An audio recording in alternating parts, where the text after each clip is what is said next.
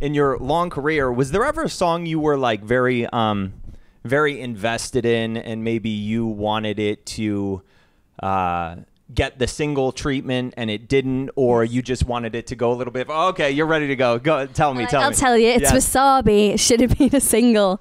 Justice for Wasabi always. I will never shut up about it, and I'll probably put it in my set when I do my own shows.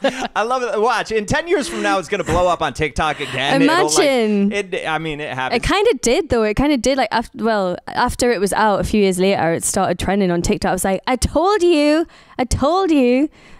So I'll never shut up about that one. But there's always some that slip through the net. You know how it is. You can't have every song as a single. So this was a single, but it still upsets me to this day. I really was very passionate about Touch. I just felt like it should have been a #1 in the US. Like, yes. It should have been. It really should have. I think it was... I don't know what went on with that whole thing. I think it was a bit of like miscommunication and crossed wires of like what was this first single, what was the second, because Touch definitely deserved more, especially over here. And we saw that reaction.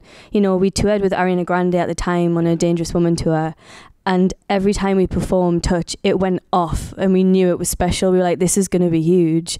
For whatever reason, it didn't quite happen. I mean, let's be clear, it did well, but that is a perfect pop song. Like, it really is perfect. I remember Charlie XX, when I did an interview with her like a couple of years ago, she was like, that's one of the best pop songs ever. And I was like, period. And that's flattering coming from Charlie. The queen of pop, yeah.